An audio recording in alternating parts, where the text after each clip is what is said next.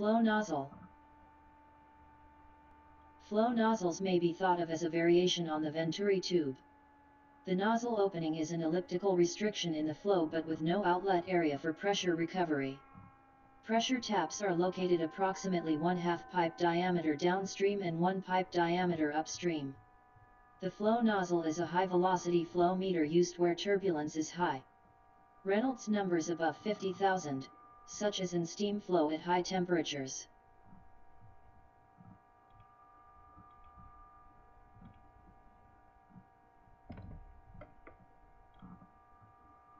Advantages.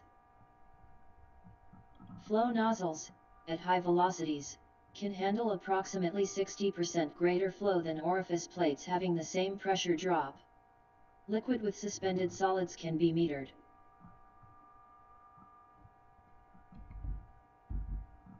Disadvantages.